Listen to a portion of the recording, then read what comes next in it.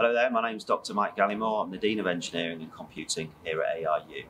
It's my great pleasure to talk to you today about our Biomedical Engineering program. So what is Biomedical Engineering?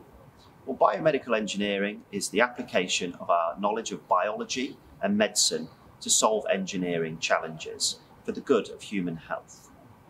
So a biomedical engineer might be working in a hospital environment, developing new prosthetic devices.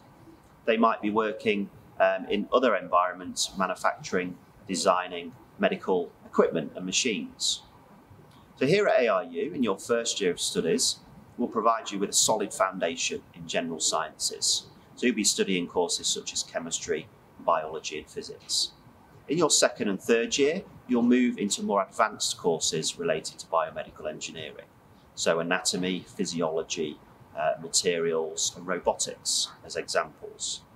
In your final year, you'll get to dive more deeply into some of those specialist areas. So for example, in biomechanics, or bioinstrumentation and medical devices, or biomaterials. So if you're interested in general sciences, in biology and medicine, but you want to apply that in an engineering setting, then the Biomedical Engineering program is for you. So to find out more, speak to our admissions team or check out our website. Thank you.